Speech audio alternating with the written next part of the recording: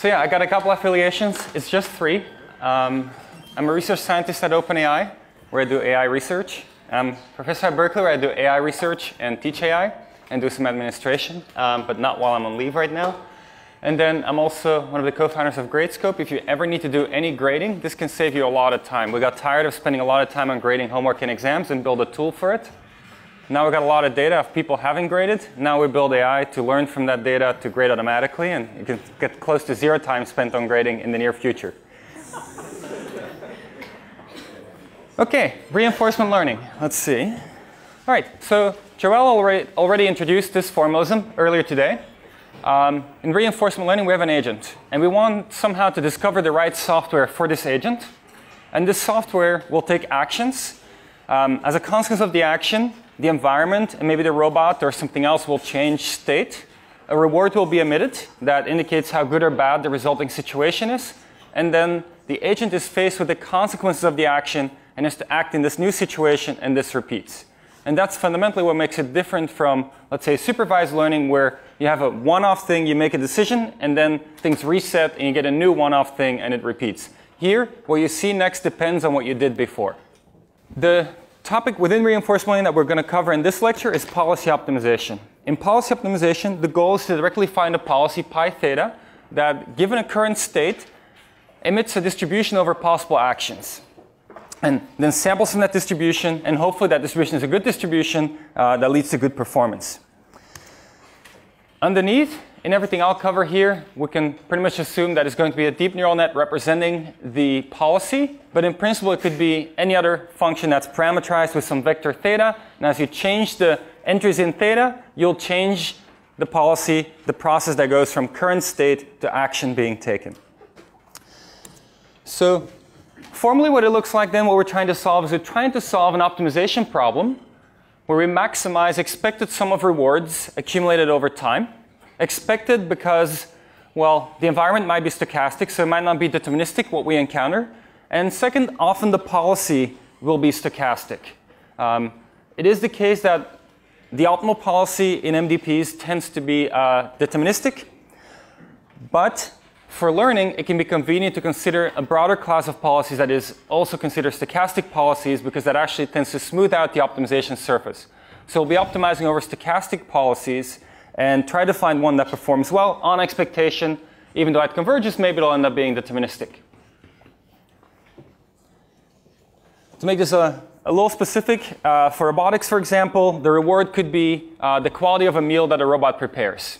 So a robot's busy cooking in a kitchen. After half an hour, a robot comes out, gives you a meal. There's been 0 reward all the way throughout. But then when the meal comes out, you eat it. You say how good it is, maybe rate it from 1 to 5 stars. And the robot will get a reward from 1 through 5.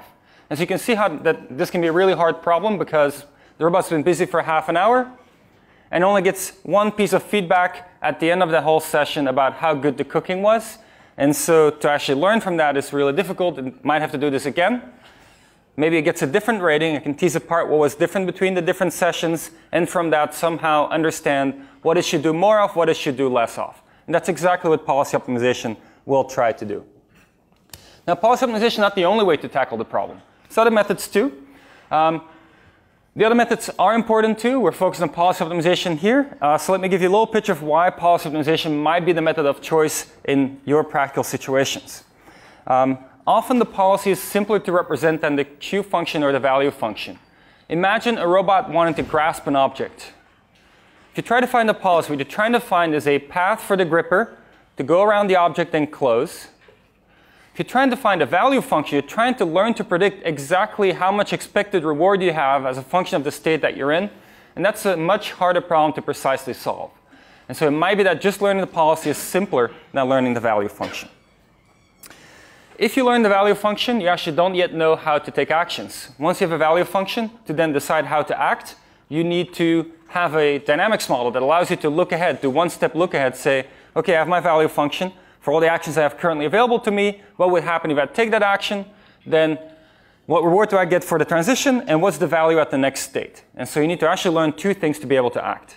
You can resolve this by learning a Q function instead, but that's even more complicated than learning a value function in many ways, because now you need to learn a function that understands how much reward you're going to get as a function of current state in action, which can be a pretty complicated function to learn, even for simple tasks where often the policy can be much easier to represent. Here are some success stories of policy optimization that might help motivate why you want to do it. The top row are successes from a little while ago, and they don't use any deep learning underneath. They are simpler policies underneath, but still parameterized policies where the policy optimization reinforcement learning algorithm allowed to fine-tune parameters in a way that humans couldn't fine-tune them by hand, and as a consequence could get better performance than hand-tuning of these systems. So what you see at the top is from UT Austin, the robot dogs that play RoboCup soccer used reinforcement learning to learn to walk or run faster than the other robots that they're playing against, and hence be able to outcompete them in soccer. Then next one we'll see in a little more detail later is inverted helicopter flight by Andrew Ng's group at Stanford. I was part of that team. Then next one is two-legged locomotion. Russ Tedrick's PhD thesis at MIT. This is a biped walker, learned to walk from scratch with reinforcement learning in the real world. And then the last one is one that we'll also see a little bit about later. It's a task where you have a cup and a little string and then a ball attached to the end of the string. You're supposed to swing up the ball and catch it in the cup. The bottom row are some more recent success stories where there are deep neural nets underneath what's being learned. The policy is a network that will map, for most of them, not all of them though, from raw pixels to raw motor commands. On the left, you see some Atari games, as well as Labyrinth, which is a 3D navigation environment that you navigate with these solutions from first-person vision. Then control of two-dimensional robots in Majoko, control of three-dimensional robots in Majoko, control of actual robots, and then AlphaGo has a few stars here because there's a lot of pieces to AlphaGo, and only one piece of it is policy optimization, but it is also in there as part of how you restrict the branching factor. So your policy can help you reduce the number of things to consider as you search in the game tree through plausible futures that you might encounter. In terms of the overall landscape of reinforcement learning, policy optimization on the left here, dynamic programming on the right. Dynamic programming you'll see a lot more of later today. I'm sure Rich Sutton in the next session will cover a lot of dynamic programming. Dynamic programming relies on a self-consistency equation that the value at the current time is equal to reward you get in the first transition plus value at the next time. Policy optimization directly optimizes the objective that you care about, which is expected reward. And of course, then with actor-critic methods, you kind of get in the middle between the two.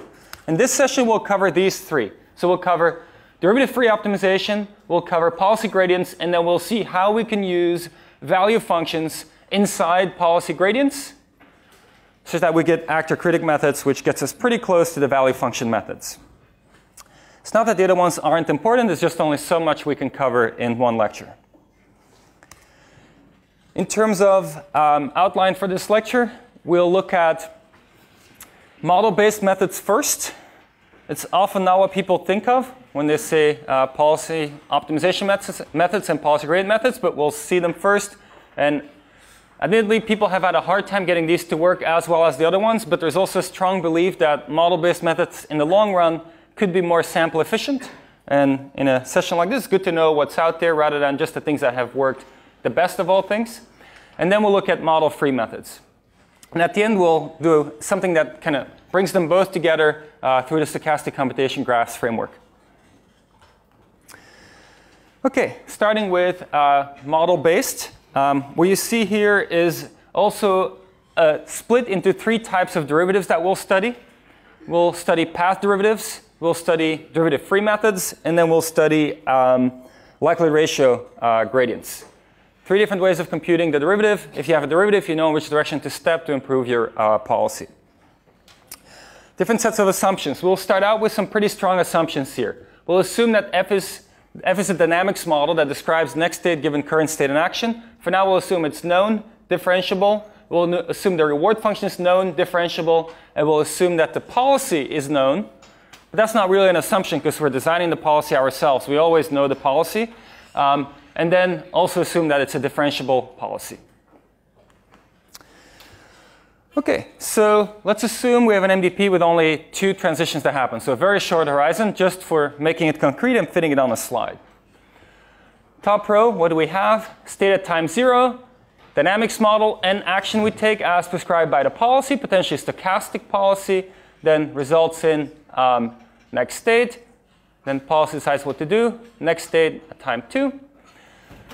And then we might have another transition, and this would continue, but we could also stop at 2 time steps. And then we have rewards at the bottom that decide how much we got, how good this current trajectory was. What we try to optimize is the sum of all rewards. The first one here doesn't matter too much because we can't really influence it because we start in whatever state we start in, but I'm just showing it for symmetry of the figure. So the notation, reward function R maps from state to reward. Policy pi theta maps from state to action. For now, let's assume deterministic. And then the dynamics model maps from state and action to the next state. Then what we'd like to do is optimize expected sum of rewards. So we'll call U of theta the utility of a current policy pi theta. And so we're trying to maximize U of theta.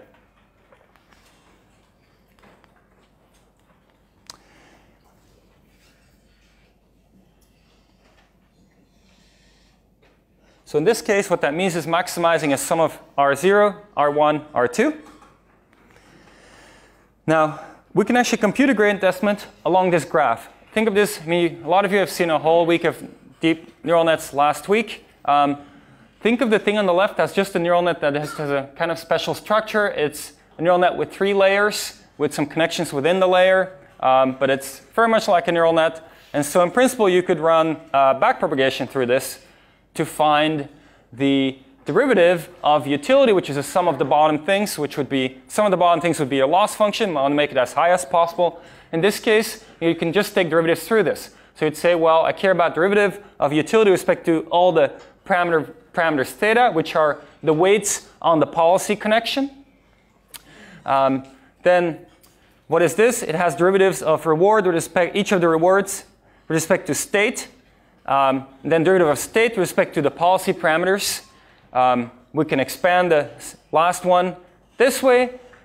The state depends on the policy parameters through how you ended up in that state, which is dependent on what state you were in at the previous time, which also depends on the policy parameters, and depends on the dynamics model directly. Oh, this should be a U here. Dynamics model directly depending on the controls action you took, and then how the control action depends on the parameter vector theta, or in this case, just entry theta I.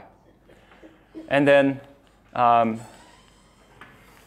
the derivative of the control action with respect to the parameter vector theta depends on the policy, but then also depends on what state you were in. And so there's another recursion here with respect to state, and then state with respect to the policy parameters. That's just backpropagation spelled out in a recursive way.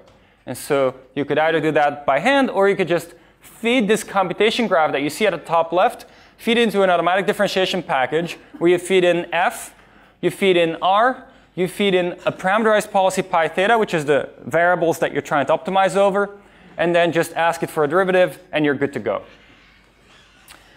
So to get derivatives, policy gradients, we just do a rollout, which is executing the policy, then do backprop, which gives us a gradient, and maybe we do multiple rollouts on multiple initial states to get a lower variance on our gradient, and we can do updates. So that gives us the simplest version of a policy gradient algorithm for deterministic dynamics, deterministic policy. Let's take it a step further. What if we have a stochastic dynamics model? So next state is function of current state in action plus some noise. Actually, you can simply consider these noise variables constant once the rollout has happened. So once the rollout has happened, you just freeze the noise, and you're back to a deterministic model because the noise is frozen. There's nothing stochastic about it anymore. And you can still apply backpropagation just like you could do before. Of course, you got to realize that you might have to do multiple rollouts to see multiple instantiations of these noise variables and then compute multiple gradients and average those gradients to get a lower variance estimate. But mathematically speaking, you just do one rollout and get estimate of the gradient in exactly the same way. So more generally, if you had a stochastic dynamics model, Next state depends stochastically on current state in action. You can reparameterize this by saying it's going to be a deterministic function that depends on current state in action as well as some noise variable Wt. And the function encodes the stochasticity by depending on that noise variable. For example, in the case of a Gaussian distribution, maybe the next state is a Gaussian distribution as a function of g of st and ut. You can just split it out as we did on the previous slide, but it doesn't have to be a Gaussian. Anything where you have a continuous noise variable, you can do this. And then what you have is a computation graph that looks like this. You have your rollout. As your rollout happens, your noise happens. You can determine what that noise is, put it in there, and then do a backpropagation to the graph in exactly the same way. The same is true when your policy becomes stochastic. You can, when you execute your policy, see what the noise variables are that you sampled, insert them into the graph, freeze them for your backpropagation, and same for the reward function, even though often the reward function is deterministic. If in some situations you have a stochastic reward function, you can do the same thing. So at this point, we're able to deal with stochastic, reward, dynamics, and policy, and just use a backpropagation pass to get the gradient out. Of course, it still assumes that we know the dynamics model and we know the reward function. We just have to fill in the noise to be able to do this.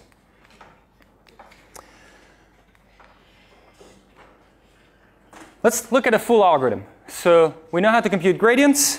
What we can now get is a complete policy gradient algorithm. We can iterate, going from 1 to 2 over our iterations. Then we do multiple rollouts in each iteration. Doing a rollout means sampling an initial state, then sampling all the noise that we'll experience, noise in the dynamics, noise in the policy execution, and noise in the reward function. If anything's deterministic, you just can skip the noise sampling for that. Based on that, you can do your forward pass. Then you can do a backward pass, average all the gradient estimates, and take a step in the gradient direction or do something fancier that's a higher order to optimize this. If you have a real-world system, you might not have access to the noise yourself. The real world will sample the noise for you, at least for the dynamics, and possibly for the reward function. Then you just back solve for it. As you have had an experience, you say, well, st plus 1 should be equal to f of st comma ut plus some noise. I've seen st plus 1, st, and ut. I can back solve for the noise, and that just the environment provides it, and you solve for it. Yes? Why are you averaging gradient estimate? One reason to average it is to get a lower variance estimate. An alternative would be to just take one gradient estimate, take a step, and repeat. Either way can work. That's kind of up to you how you want to implement this. If you don't average it, you might have to take smaller steps. It might still be advantages. It could be that you average it because it's easier to simulate many things in parallel at the same rate as you could simulate one thing. And then you'd rather average it rather than doing one at a time. But both can work. Yes? So all this is always for continuous states of action and states? Good question. So is this for continuous states and actions? For the differentiability assumption to be true, we need continuous states and actions. Otherwise, you won't be able to differentiate through these functions. And we'll later see what to do when we don't have that assumption. But for now, that's what we're assuming. Correct. Yes? Were there any regularization properties that were found with similarity to the fact taking maybe a smaller unit batch in SUV could help you get a model that regularize it better? As here, if you take a high number of rollouts versus a small number of rollouts? I don't think anybody has a real answer for that yet, in that it's still a little bit of a challenge to get model-based RL to work well. When you typically, this is coming next on the slide here. Typically, you would not have a known dynamics model F, and you would have to estimate it from the data that you're collecting. So you'd have an unknown dynamics model F, which you're learning, as well as learning the policy at the same time. And there's a lot being learned at the same time, and people still have a hard time getting this all to work reliably. And when you're trying to get something to work, it's often easier to work with larger batches because you know if you take an infinitely large batch, you know what the behavior is going to be. Whereas if you take very small batches or only one rollout, it's harder to understand the behavior and harder to have invariants that you know are guaranteed to be true. But I do think in the long run, people will figure out ways that you go just one rollout at a time, update, and go again. In fact, I suspect people will do things, and people have tried some things like that, where you actually, during the rollout, you would update your dynamics model F as you're rolling out, re-optimize your policy during the rollout based on the latest update of F, and adjust your policy during a single rollout even to be even more sample efficient.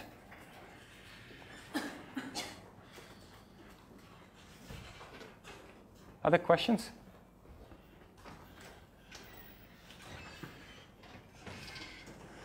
So the full model-based algorithm then would be you do what's shown on the slide, as well as in every iteration, you estimate the dynamics model F from the data.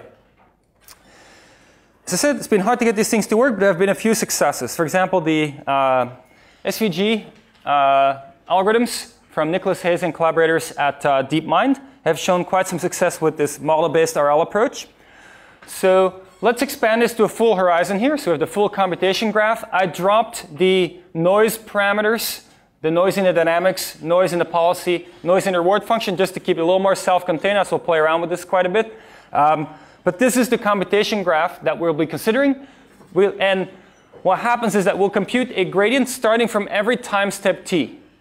So we won't just do one gradient pass starting from time 0, but we'll say from every time step, what is the gradient that we can compute relative to the policy parameters at that time based on the entire future. Okay, so we'll have many copies of this, one for each time step t.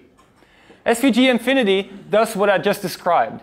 You lay out the computation graph from each time step, and then do the backprop based on what I just said, back solving for the noise, backprop through it, and get a gradient. You do it for each time, then add it together from all times, and that's your gradient estimate. Now you can have other variants of this. The issue with this SVG infinity is that it can be high variance.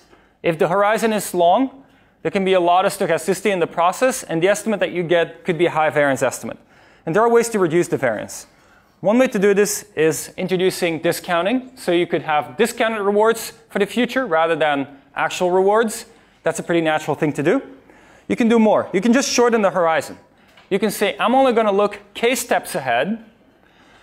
And then to account for what happens after k steps ahead, you introduce a value function. We haven't covered in this lecture how you're going to estimate that value function. But let's assume you can estimate a value function. You can have a value function that is at the very last node.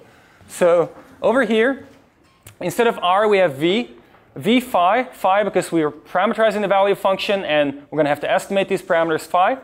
And then once you put your value function here, you can do the exact same thing as if it was a reward. We're still optimizing some of all of these, maybe discounted some of all of these. That's our computation graph, backpropagation, and we get a policy gradient out. And we do it again for all time steps t. In the more extreme scenario, SVG1, we stop after one time step. So we're going to look one time step ahead, cap it off with a value function there, backprop to this small computation graph, but do it for all time slices t, add it all together, get your policy gradient. Even more extreme, you could not even have the dynamics model in this anymore. You could just say, I have a current state, current action, results in a Q value. That's your computation graph, backpropagate to that, which is very short backpropagation, and you get a gradient of your policy this way. Now you estimate a Q function, Q phi. That's SVG0 or DDPG, depending on the exact details of how you collect data and represent some things. In the last one, you actually don't need to learn a dynamics model anymore. So some advantage there that you don't need to learn a dynamics model. Of course, by learning it, maybe you internalize something about the environment that's useful and you can learn more efficiently. But if you have trouble learning a dynamics model, don't want to do it, SVG0 avoids you having to learn a dynamics model. Let's make this concrete. So you can do this for all the versions that I showed on the previous slide. Simon? Yeah, we just said, what does DDPG stand for? OK, good question. What does it stand for? DDPG stands for Deep Deterministic Policy Gradient. And SVG, I'm actually spacing out on what it stands for. Stochastic value gradient? Okay, thank you. So SVG is stochastic value gradient.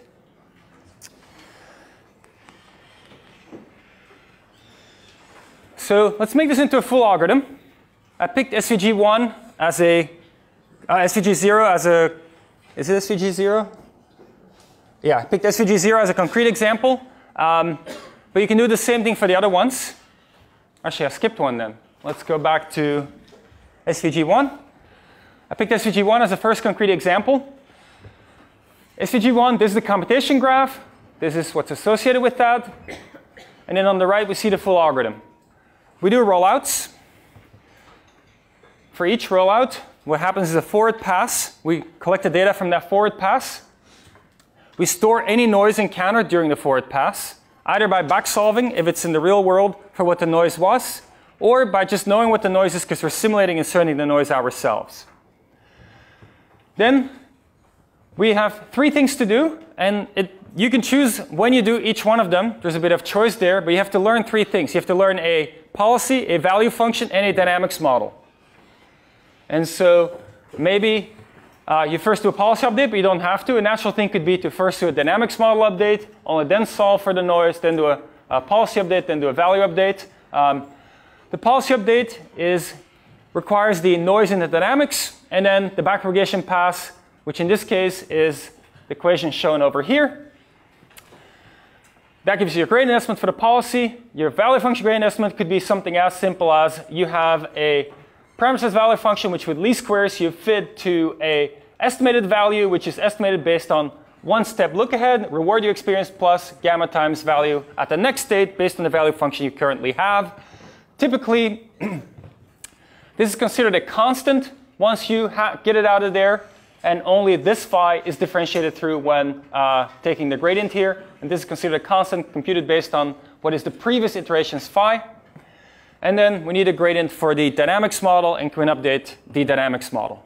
So that's a full algorithm that you can implement and run policy gradients with. Question? Yes? Can you go back? Yeah. Is it actually necessary to solve for WT there? Because then the bullet point below that, you're just going to use on F of SU and W, which I guess would be the just ST plus 1. So, yes, good point. So let me clarify this. So what happens here, when I say F of ST, UT, WT, F is a function that we have available because we're learning it. This function F will depend both on S, U, and W, and you want to make sure to evaluate your F at the noise that you experienced in the real world or in your rollout. You don't want to assume 0 noise here. You could, but it would not be as precise a gradient as you average over multiple rollouts than if you use the actual noise that you experienced. So this thing here is actually differentiated through. So do we actually have 2 dynamics models? Because there's one on the line above that is just a function of S and U, and then there's this one which is a function of W. Yeah, so notation-wise, okay, so for this dynamics model here, the way this would be written is you would have F, ST, UT plus WT. There would just be a plus WT living here.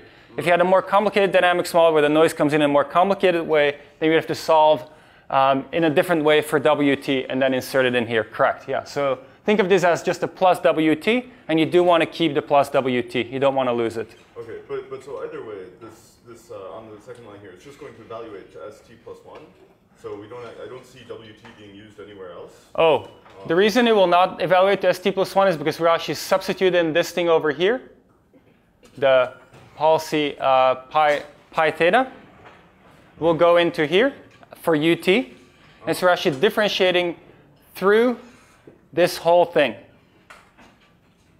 And okay, so it has the same value, but it doesn't have the same expression. Same value, but not the same gradient necessarily. Right, okay. It depends on how WT plays into it. If it plays into it the simplest way, I believe it actually will have the same gradient. Yep. If you have a more complicated dependence on WT, it's not guaranteed that the gradient is the same. Thank you. Thanks for pointing that out.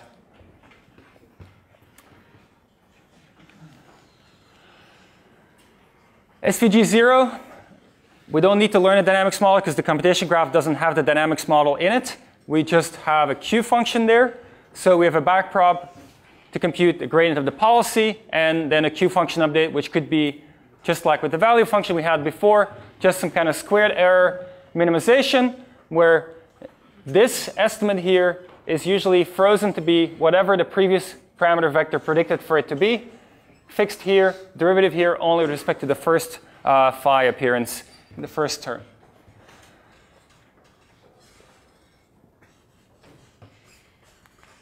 Okay, so we have a few policy gradient algorithms that we've seen, or a whole family of them.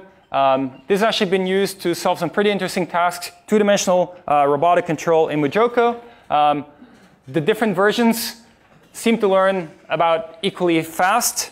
If you want to turn this into deterministic policy gradients,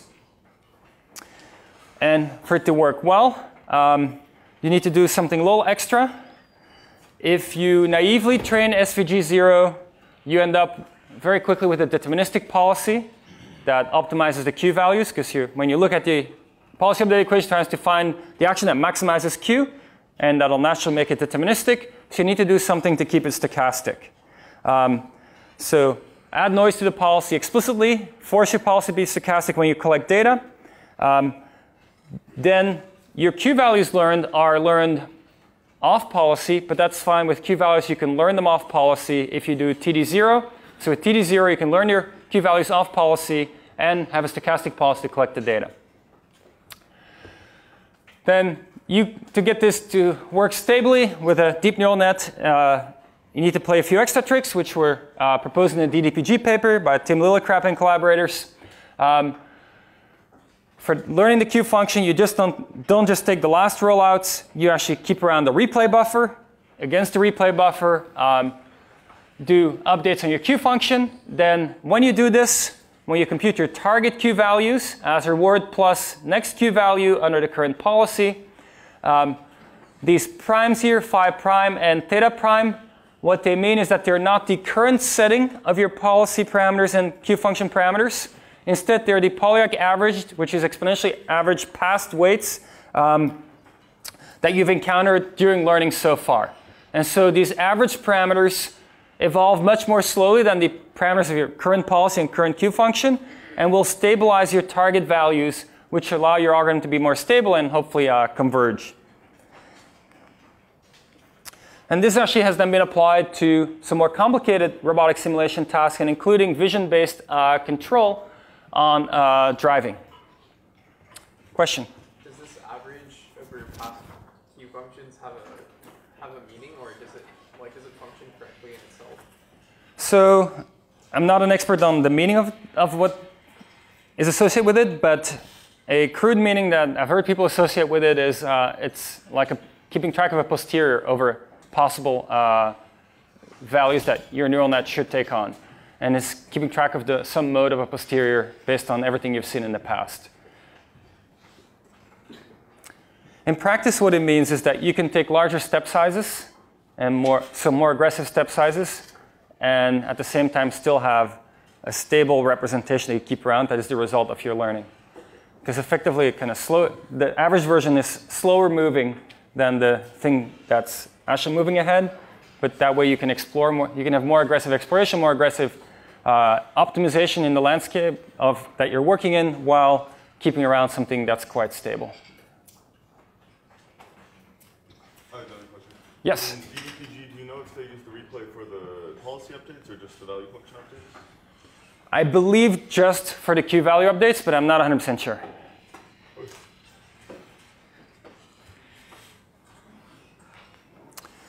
Okay, that's our first type of gradients, which you can use inside model-based reinforcement learning, or if you do the SVG0 DDPG version, even within model-free settings, but assuming a differentiable policy and/or dynamics model. If you have discrete actions, what I just described to you is actually not going to work out. If you don't have the ability to learn a dynamics model, if you have a discrete state space, this is also not going to work out as described. Let's look at some other methods that are applicable there. Simplest way to compute gradients is just to do finite differences, right? If you have an optimization objective, utility, which depends on your policy parameter vectors theta. Just perturb the policy parameter vector theta, one coordinate at a time. Positive perturbation, negative perturbation, see what the difference is, divide by 2 epsilon, and there you have your derivative estimate. Some trickiness there. If your function is stochastic, so at any point along the x-axis, which is we're here optimizing a function of x, if anywhere along the way when you ask for a y value, there's a distribution over y values, then you need to be careful because you might end up with samples that are somehow inconsistent in some way. You sample here, you get this point, you sample here, you get this point, and now the derivative looks the exact opposite way than what you want. So you need to be a little careful about this. If you have control over the noise that's present, well, if you don't have control, you can just average over many samples. If you do have control, you can make sure that the noise present in the sampling is the same for the plus and the negative epsilon perturbation, and that way you can get out a reliable derivative estimate. So fixing the random seed can help to get those derivatives. It can actually also help in general whenever you're doing policy optimization this way, when the dynamics model is being executed, if you control the noise and it's consistent, that's the same as intuitively something like, oh, my helicopter is trying to fly in pretty windy conditions, but when I compare performance of two policies, I should compare those policies under the same windy conditions, not each time randomly sample windy conditions and see which one does better, because one might have just been luckier with the wind conditions than the other one.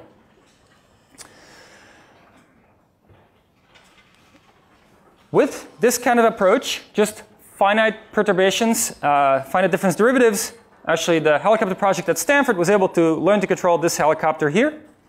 So you see here is a helicopter being stably controlled. It's actually a very hard control problem. And in fact, being stably controlled to fly inverted. Now, what happened here is that to make this work, a policy class was handcrafted with careful consideration of how the 4 controls that you have for a helicopter depend on the state, resulting in only 12 parameters that need to be optimized over. And we have only a very small number of parameters. Actually, these simple methods can be made to work, and very successfully so. To do this kind of derivative-free method, if you want to optimize over a policy with 100,000 parameters, might be a lot harder, might take a lot longer. But if you do have a lot of prior knowledge, then these simple methods can actually work quite well. Now, there are other gradient-free methods beyond just finite difference perturbation. Something called cross-entropy method, the covariance matrix adaptation, and variance thereof. So let's take a look at those. Cross-entropy method is still optimizing the same objective. We'll view U, the utility, as a black box. So in everything we've seen in the first half of the lecture, we've taken derivatives through the dynamics and so forth, understood that there was a temporal process happening. Here we're going to ignore that there's a temporal process, just say we have a policy, see what happens, just like in the finite differences. So that means we're probably not going to be optimal in terms of sample efficiency, but we do have something very simple to work with. And so cross-entropy is an example of an evolutionary method, and what characterizes those methods is that you keep around a population of whatever you're optimizing over, in this case a population of policies. So we don't have just one parameter vector theta, we have a distribution over parameter vectors theta. For example, a Gaussian distribution with a mean mu, and maybe a fixed covariance or maybe a learned covariance. In this case, let's assume a fixed covariance, so we don't have to explicitly talk about it, and we have a mean mu I, which says that for our current population of policies, mu I is the mean, and if I want the policy from that population, I sample from a Gaussian with that mean, and that gives me a parameter vector theta. CM then iterates, samples population members, which is samples policies from that Gaussian distribution over policies. Once it's sampled a policy, it executes rollouts under that policy. It stores what parameter vector it sampled, as well as the utility it achieved under that policy. Once it's collected those, it now checks some subset of the policies that it sampled, let's say the top 10%, and then computes a new mean for the Gaussian, which maximizes the log probability of the policies sampled that were in the top 10%. So you're shifting your Gaussian mean to where the top 10% was, and then repeat again and again and again. Very simple procedure. Can actually work embarrassingly well. So for example, for the game of Tetris, which for a long time was a benchmark in reinforcement learning that was used quite a bit, the numbers were such that cross entropy was actually outperforming other reinforcement learning methods by quite a bit for a long time, and it took till a NIPS 2013 paper for a dynamic programming method to finally perform as well as cross entropy method in the game of Tetris. Even though dynamic programming methods use a lot more information about the process than this cross entropy method. There's a whole family of these. So I'm collecting these on the slide. The intent is not for understanding each one of these just right now when I showed them to you, but later when you look back at the slides, you can see the close relationship. Reward-weighted regression says instead of taking the top, let's say 10%, for each policy that was sampled, we take some function of the utility achieved and the probability of sampling that particular policy, put that in front of the log probability and maximize this. Cross entropy would be a special case where you make that function 1 when you're in the top 10%, 0 when you're not in the top 10%. But there are other functions you can take prescribed by this paper over here. Path integral method replaces the top 10% 1-0 scoring by exponential weighting of the utility you achieve. So it's a soft version of cross entropy where the best ones get weighted more, and then if you're not as good, you get weighted less in the finding of the new mean. You can also find the covariance, not just the mean of that Gaussian. Then you get a CMA method. So, and then you can also play some tricks with how you weight each one of them as a function of their utility. And then in the power method, there is actually some additional EM-like ideas and importance sampling ideas that extract a little bit of second-order information in the update, which might make it more efficient. So all of these effectively look at maximizing log probability of parameter vectors of policy that you sampled before based on how well these parameter vectors ended up performing in their rollouts. Some example success stories, often used in graphics for animation of humanoid-like characters. What you see here on the right is learning to control for the ball in a cup game. It started with a demonstration. A policy was learned to match the demonstration. That was not a good policy. We're seeing that policy being executed initially. Then the power method, which is a cross entropy method, is being run to optimize the policy. And in just about 100 iterations, it's able to learn to swing up the ball, catch it in the cup. This particular case, it's working based on a motion capture system that tracks the location of the ball. So it's working in state space. It knows the location of the ball, knows the state of the robot, and then based on the state information, provides feedback control to swing up and catch the ball.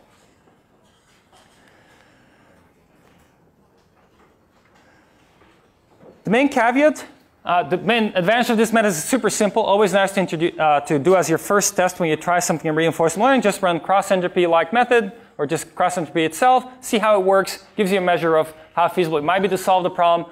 Not super sample efficient. That's the main caveat. Especially when you have a high dimensional space that you're optimizing over. It could be sample inefficient.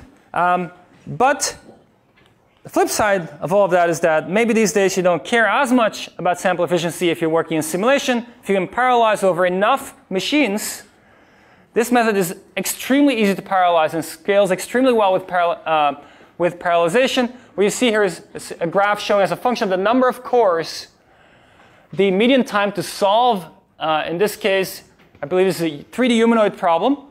What you see here is a linear curve, which means that as you introduce more cores, it literally speeds up the method by a factor of how many more cores you introduced. Introduce double number of cores, you go twice as fast finding a solution. And so that's really nice. So actually, you want to find a solution as quickly as possible. Even though these methods are not the most sample efficient, they might actually be the fastest if you have a large compute budget.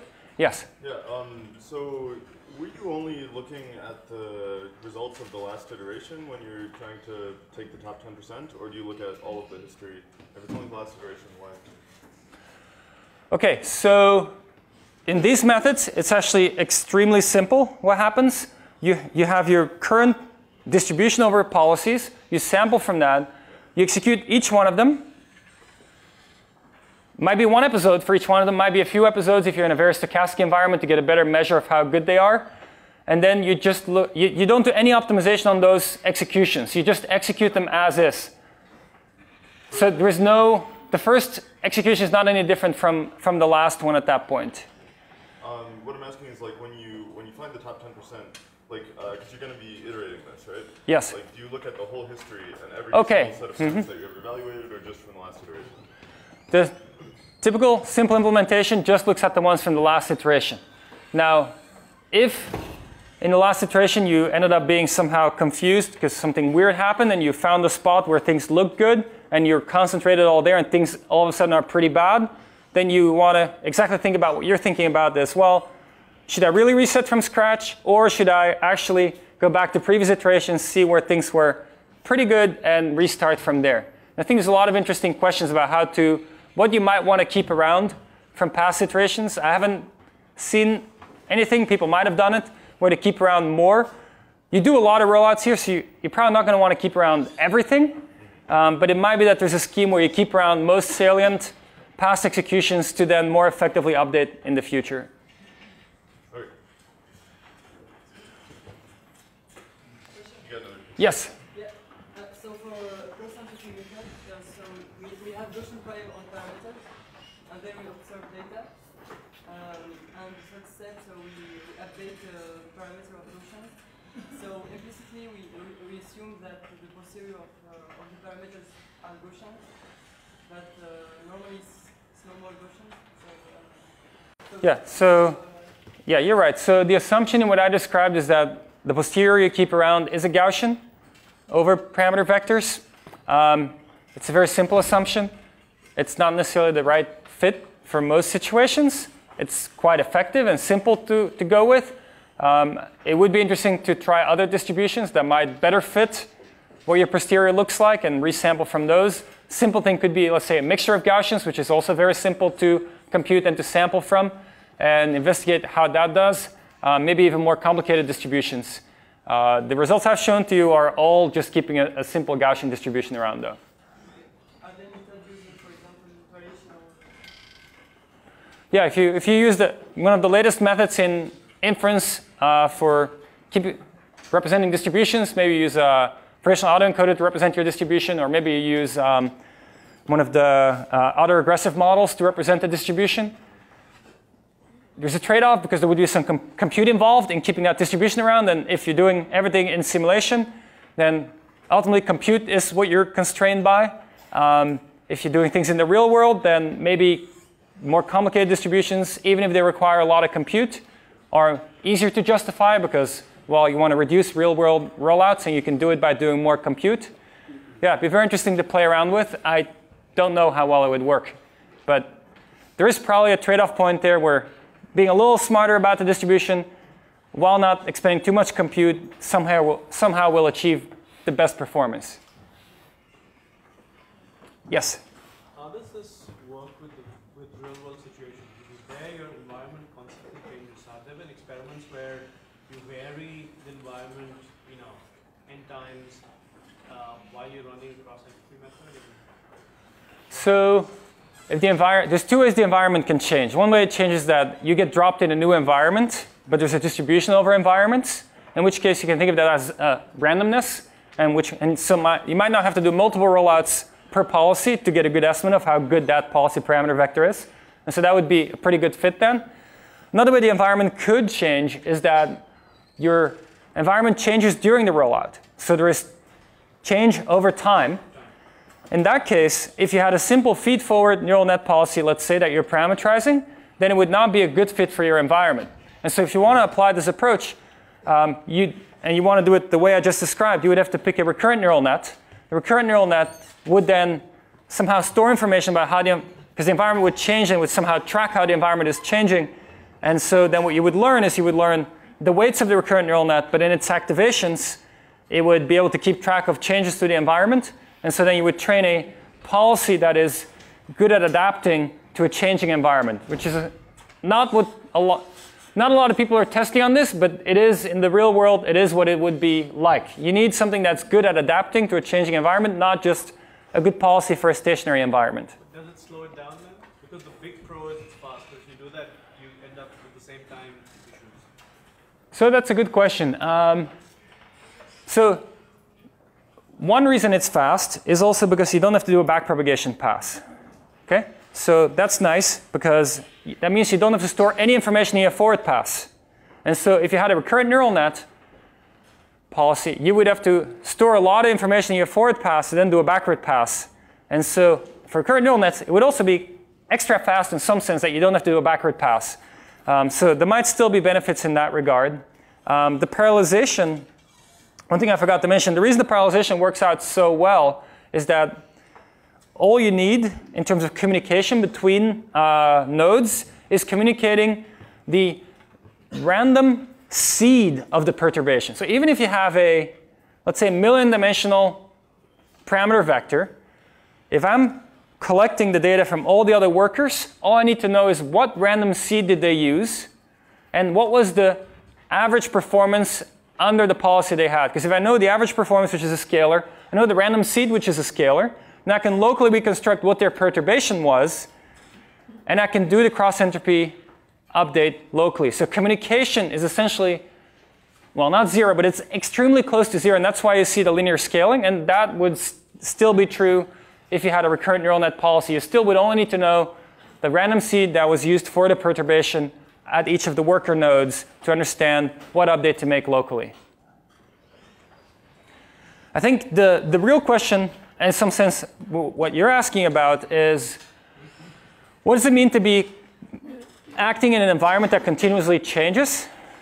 And I think it's a question a lot of people are very interested in, but that we don't have really good benchmarks for. Makes it harder to work on. So you can somehow you need a setting. You need settings where things are continually changing on you so you can test those ideas. And I think right now we don't have a good set of environments in which to test them, even though we know that for the real world, clearly it is what we need.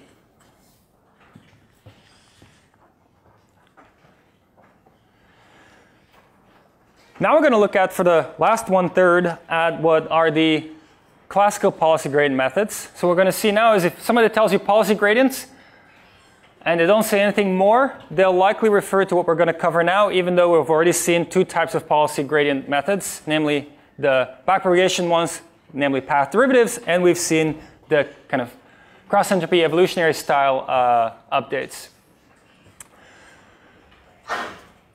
Compared to the evolutionary strategies, we'll have the same set of assumptions. That is, no assumptions on the dynamics model, no assumptions on the reward function. We just need to be able to execute things and know how much reward was collected. We can work with discrete state action spaces. But what we're going to want to do now is look at the details of what happens during the rollout to make the method more sample efficient than an evolutionary method. So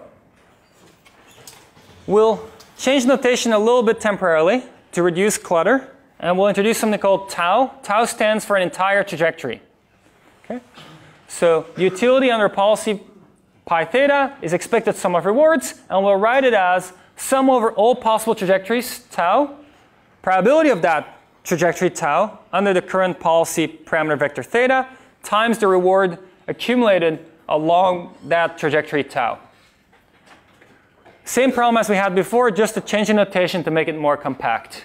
And so our goal is still to find the policy parameter vector theta that maximizes expected sum of rewards, now written this way.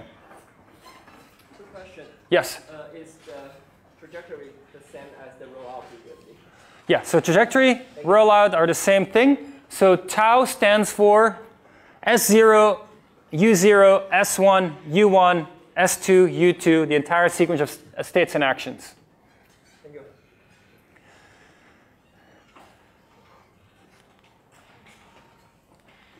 So what we'd like to do is compute a gradient of this utility U theta. So nabla theta, sum over all trajectories of the quantity we just looked at.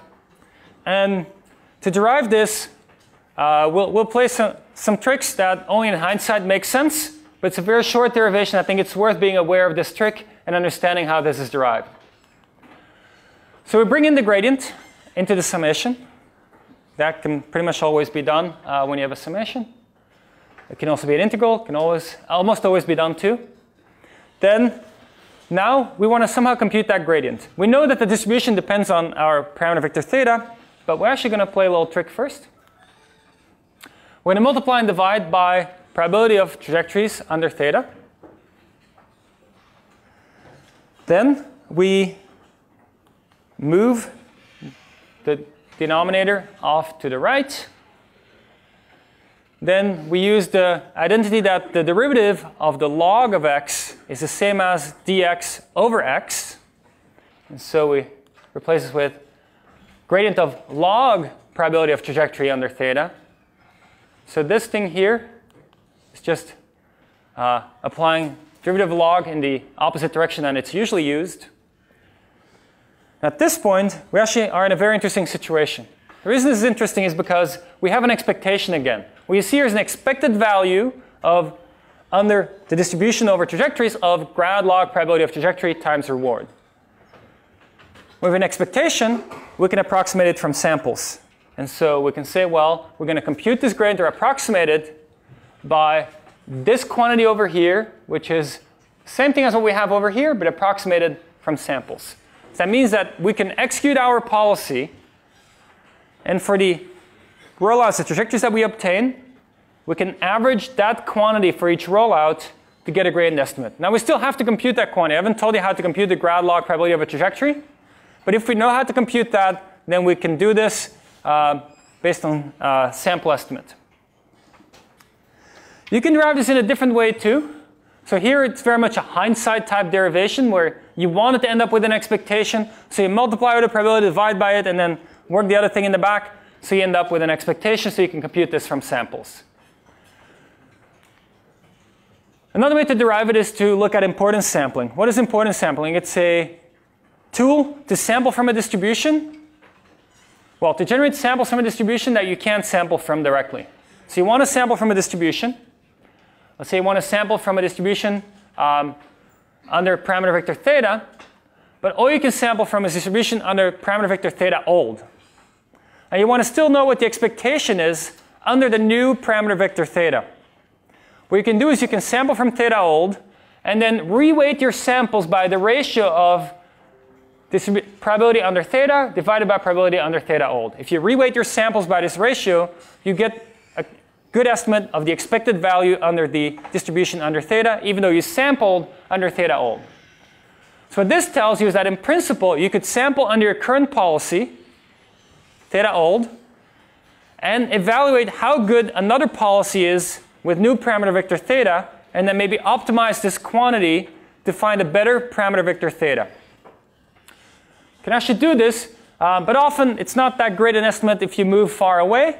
So actually the first order approximation of this might be the most meaningful thing to use. So let's see what the first order approximation looks like. If you first order approximate this importance sampling estimate, work through it, this expectation over here, take the gradient to see what it is, then we evaluate it at the current theta, which is theta old. We'll get the same thing we had before, and so we get the same quantity as we had on the previous slide. So what we see here is that from importance sampling, seeing what the importance sample estimate looks like, what the derivative looks like in the importance sample estimate, we end up with the exact same objective or exact same gradient as we had on the previous slide. So two ways of deriving the same thing. Very interesting. What we have here is a gradient estimate that works even if the reward function is discontinuous. So if your reward is a 0-1 reward, you can still use this. Because we actually don't take a derivative of the reward function. Even though we're trying to optimize expected reward, we never take a derivative through it. And a lot of problems are more easily specified with a 0-1 reward function, success, failure. And so for those problems, this can actually work, which is really nice. Intuitively, what's happening with these kind of gradient estimates is that what you're doing is you increase, if you take a step in the gradient direction, you increase the probability of paths that have high reward and decrease the probability of paths that have negative reward. Or if all the rewards are always positive, you increase a lot the probability of paths that have high reward and increase a little bit the probability of paths that have low reward. Now you can't increase all probabilities, of course. It has to sum to 1. So there's a renormalization happening. And so if all rewards are positive, it will still end up being that the ones that don't achieve as high a reward ultimately will see their probability drop to be able to increase the probability of the ones with higher reward. So what's happening here, if you look at 3 rollouts, if you had 3 rollouts, this update would shift probability mass to the rollout that has better reward.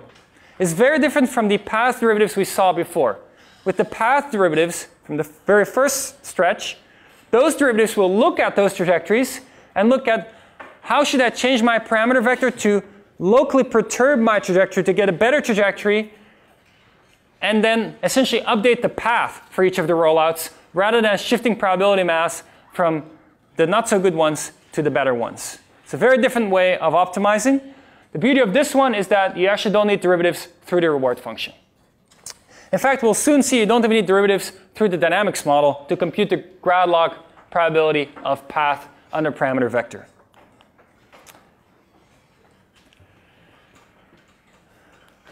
Let's take a look at that. So what is this grad log probability of path under parameter vector? Well, the probability of a path is the probability of the initial state, which I left out here, then times probability of next state given current state in action, and probability of action given state multiplied over all times. This is the policy. We have access to that. This is the dynamics model. We might not have access to that, but look, there's no theta here, and that's going to help us a lot. So if you work this out, grad log of a product is grad of the sum of the logs. Then, since there's no theta in here, the grad with respect to theta just disappears, and we end up with just grad theta sum log probabilities of actions given state. And so what we see here is that we can compute the derivative without having access to a dynamics model. Okay, so what we can do now is we can do rollouts. For each of the rollouts, we can compute the grad log probability of path under the parameter vector this way, multiply with reward along that path, and that gives the contribution of that path to the gradient. Spelling this out more fully, this is how we're going to estimate gradients. And this quantity over here, we're going to estimate this way. And on expectation, this gives us the right gradient. If you do infinitely many rollouts, this will be the correct gradient. If you do finitely many, it will be an estimate of the gradient. As formulated so far, there are some issues. It's a very high variance estimate. So either you need a ton of rollouts, or you need to play some tricks to reduce the variance of this estimate. So we'll look at some tricks to do that. Baseline, temporal structure exploitation, and then also look at what we need to do to make this stable in terms of step sizing / trust regions. Yes? Where does those variance come from? Why is it high variance? Yep. Intuitively, the reason it's high variance is imagine all your rewards are positive, then every path will try to increase its own probability. When you roll out and you have a path, this gradient says we should make this path more likely, even the not so good ones. So that's not great.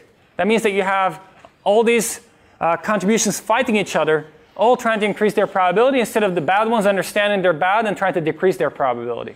But as long as we have the ranking of those paths. That's exactly what we're going to exploit. But in the current equation right now, that's not exploited. Thank you. So when the rewards are always positive, we try to increase probabilities of all paths. That's not great. So what we really should do is introduce the notion of ranking or understanding whether you're better than average or not. That's called the baseline. So the gradient becomes this over here with subtracting a baseline from the reward along a path. Now, if you're better than average, if the baseline is the average you got along all executions, then you increase your probability. If you're worse than average, you decrease your probability. Okay, there's some math you can do to show that this will still give you an unbiased estimate of the gradient. In fact, you can even do some math to find an optimal, that is minimal variance estimate, which in practice people don't use that much, but it is what it is. You can in principle use it. Simpler thing to do is to just use the average of what you got among the rollouts that you did and just use that as your baseline. So another thing you can do is exploit temporal structure. Right now, what we have is this equation over here. The grad log probabilities have a lot of temporal structure, but the reward has temporal structure too. And what you can exploit is the fact that future past rewards don't depend on current actions, or otherwise phrased, current action only influences future rewards. But in the equation over here, current action probabilities, or grad log current action probabilities multiplied with all rewards, past or future. We should get rid of the past, and so then we get an estimate that looks like this, where you only multiply with everything that's in the future here, rather than also what's in the past. A good choice for B would then be expected future return. That's actually a value function. You can use a value function if you can estimate one, or you can just use an average of future returns from that time over your multiple rollouts. This gives us a full algorithm. So this is a vanilla policy gradient algorithm. You have some initial parameter vector theta, some initial baseline, maybe 0, what you think of as average performance. Then you iterate. You collect a set of trajectories by executing current policy. In each trajectory, you compute the returns from that time onwards. You compute what we call an advantage estimate, which is the reward you got from that time onwards minus what you get on average from that time or state onwards. That's the thing we have multiplied with the grad log probabilities. You might also refit this average estimate based on your current rollouts. And then you use this in your grad log probability action given state times advantage, how much you're better than average, to do an update to the policy. So this is a basic algorithm. If you draw enough samples, this will actually work pretty well. Now what remains, I want to give you a quick overview on extra things you can do to make this even more effective. First thing is that you need to worry about step sizing. Step sizing always matters, because if you step too far, the gradient is only a local approximation. Step too far, you actually don't improve on your objective, you might do worse. In reinforcement learning, however, it's even a bigger issue than in other optimization problems. Because in reinforcement learning, if you take a step that's too big, the data you're going to collect under the new policy is going to be non-interesting data. It's not good data to compute gradients from. Imagine that you have a policy where you sometimes get non-zero rewards, sometimes you don't, but you sometimes do get non-zero rewards, so you have some gradient signal. Take a step that's too big, you're back in the regime where you never get any reward, you get no signal. So you want to be extra careful in RL about your step sizes. In supervised learning, why is it not as big a concern? Well, if you step too far, the next update, the data is sitting there for you, waiting for you to tell you to go back in the other direction. Maybe it's a little less efficient, but the data will tell you what to do. In RL, you're too far, you have a terrible policy, you don't get good data, you don't get any signal, and now you actually don't get to optimize in a meaningful way. Simple step sizing would be just to do a line search. You have a gradient direction. Along the gradient direction, you try different step sizes, see how well the rollouts perform, and then just take the best one and call it done. It's a little naive, but because it ignores more information you can exploit from your rollouts. It turns out that just looks at first order information. But you can exploit a little more information to understand where your first order approximation is good, where it's bad, and then within a region of where it's good, find the best spot. So we're going to define a trust region. It's a region where you trust your first order approximation. And then once we have the trust region, we'll find the best point within the trust region, and we repeat. What would be a good trust region? We could say, well, we want to stay in a region that's close in terms of policy parameter vector. We want the resulting distribution after we make a change over trajectories to be close to the original distribution. So we want to measure in terms of distribution over trajectories, not measure in terms of Euclidean distance in policy vector space. Now we need to measure this KL divergence. Turns out we can expand the probability of paths, compute those KL divergences. I'll go a little fast here, but you can look at the slides more slowly later. It turns out it simplifies, and that all that shows up ultimately is probabilities under your policy. The dynamics model cancels out again. So you can compute this trust region based on just having access to the policy. That's nice. So we have KL based on the policy, which you can approximate by looking at along the rollouts at the states you visit. What is the KL divergence at those states between the policy that you used to have and the policy you have after your update?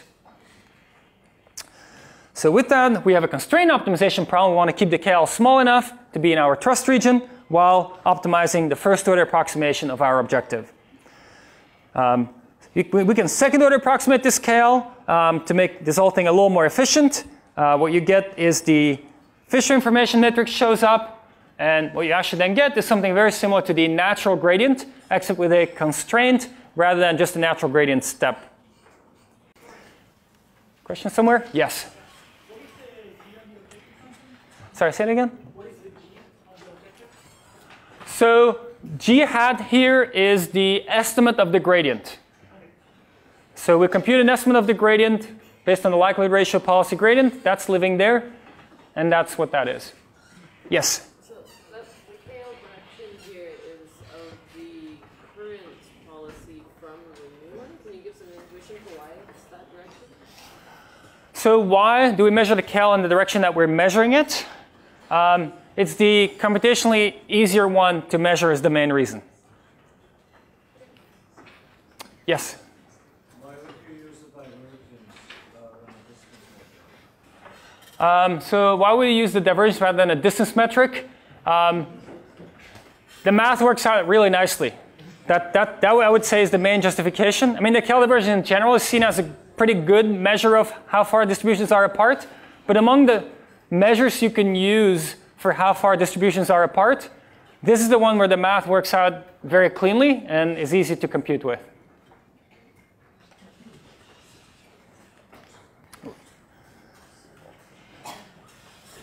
Okay, so we have a constraint optimization problem which can be solved quite easily, it turns out.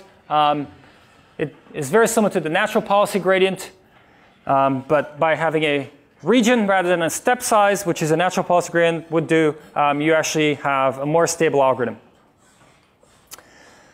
To find the actual update here, you can form the Lagrangian and do dual descent on the Lagrange multiplier to find Lagrange multiplier that achieves the right epsilon and find the correct step that you want.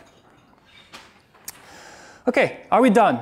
We need to do a little bit of extra work here. Turns out if theta is high dimensional, inverting that Fisher information matrix can be expensive and not practical. So there are some tricks you can play to make this practical, which is detailed in the 2015 ICML paper by John Schulman and collaborators that can speed this up quite a bit. Another thing you can do to make this even more efficient is instead of using G hat here, you can replace this by something else. So instead of using the actual policy gradient, the first order approximation, you can actually go back to the importance sampling estimate that I showed to you that allowed us to derive this first order approximation. You can actually plug back in the importance sampling estimate of the objective, a local estimate, which will also be valid within this trust region, if you make the trust region of the right size. And that way you can optimize something much closer to the original objective than just using the first order approximation. If you look at the RLab TRPO implementation, that's what it does, as the optimization objective is the importance sampling based estimate with then the KL trust region.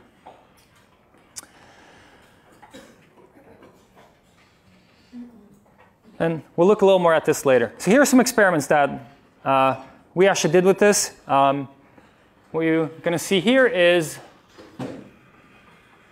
the final gates obtained with trust region policy optimization, which what we just covered, in this case for 2D locomotion experiments in Mujoko. The reward function here is actually pretty simple. The reward function is just about forward progress and impact with the ground, so you don't need to encode anything about what walking looks like. The way this works is that initially this robot will just fall over, but over time, thanks to different random executions, it figures out that some ways of falling over take longer to fall over than others and so are better, puts more weight on those trajectories, and then drifts towards finding a good gate that maximizes reward. Here are some comparison graphs with related methods, but that don't involve the machinery that we just talked about, and actually tends to learn quite a bit quicker. Even on the simple problems, but especially on the harder problems such as Hopper and Walker. You can apply the exact same method to Atari games actually. You can use trust region policy optimization to find good policies on Atari. The original results, of course, were with Q-learning, DQN, and it turns out that typically DQN remains the more sample efficient method, but in terms of wall clock time and ease of use, often the policy optimization methods are easier, and the current state of the art is often achieved with something called A3C, which we'll cover in a few slides, and that might not be as sample efficient as DQN, but is wall clock time more efficient than DQN, and very similar to what I just showed you.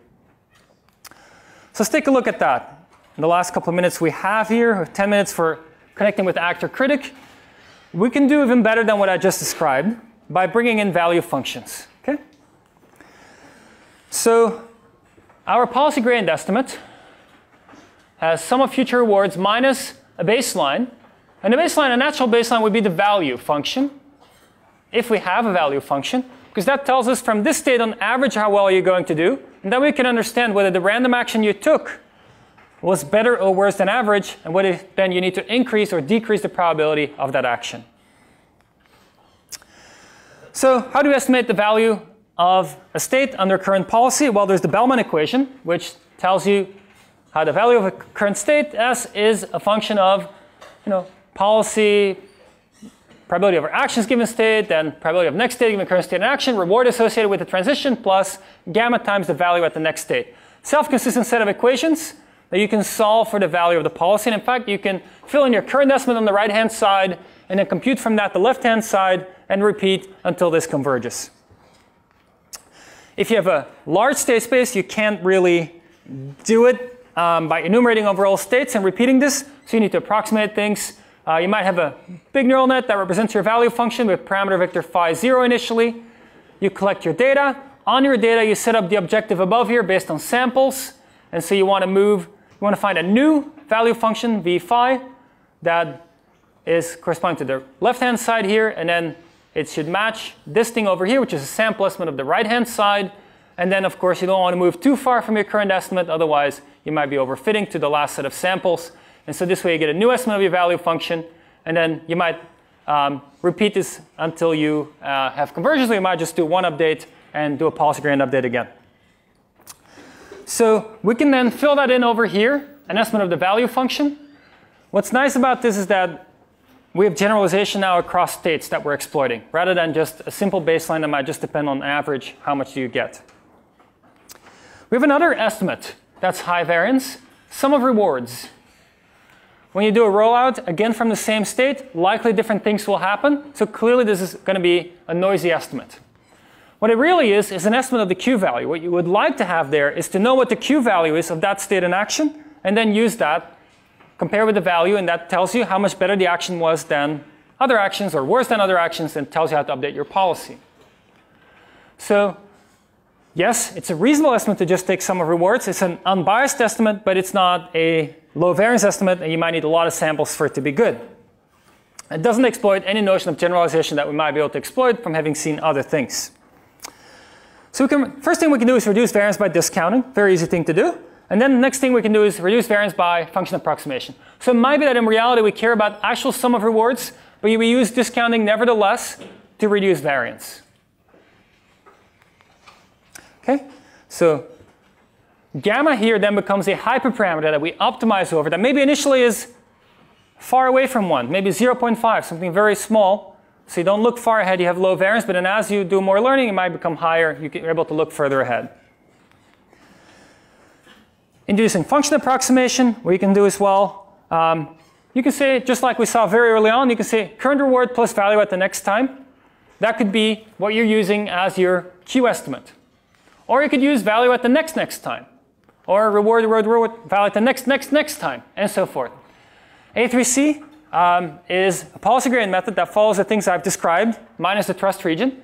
But then uses, instead of sum of rewards, uses some estimate with some value there, maybe 5 steps ahead, and then the value function of 10 steps ahead, then the value function, instead of just the sum of rewards.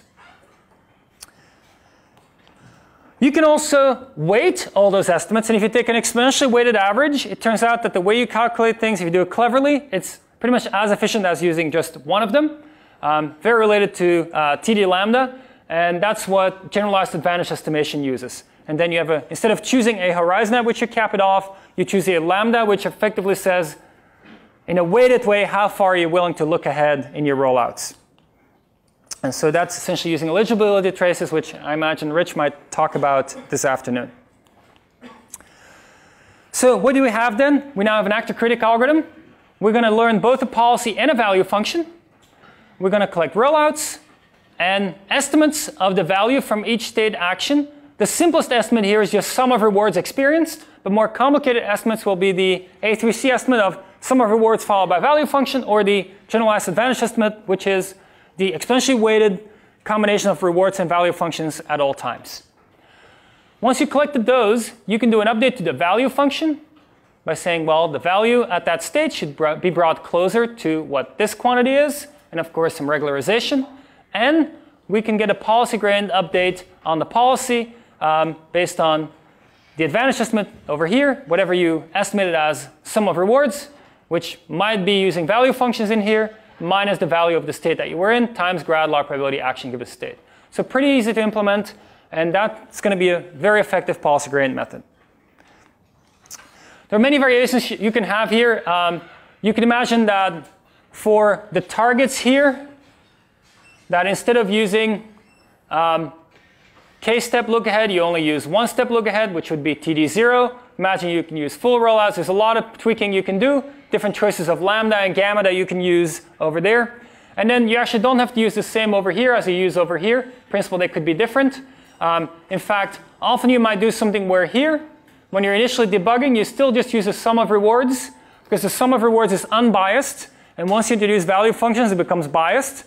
So often, initially, you'll use sum of rewards over here, and still something with a value function, a TD-style estimate over here.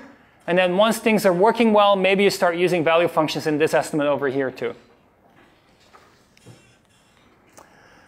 OK, A3C, async advantage actor critic. Actually, this is on a bunch of Atari games. What you see here is that A3C outperforms Q-learning methods, DQN-style methods. This is a paper from, I believe, about a year ago, experiments from a year and a half ago, that shows that A3C outperforms DQN methods in terms of training time. A3C was also applied then actually to a pretty complicated task. What you see here is a learn policy that learned to map from first-person vision to actions and how to navigate a maze to find the things that are high reward, like apples and cherries and so forth. So this is to learn a vision system, 3D vision system effectively, and actions all in one big neural net, and was possible with this approach.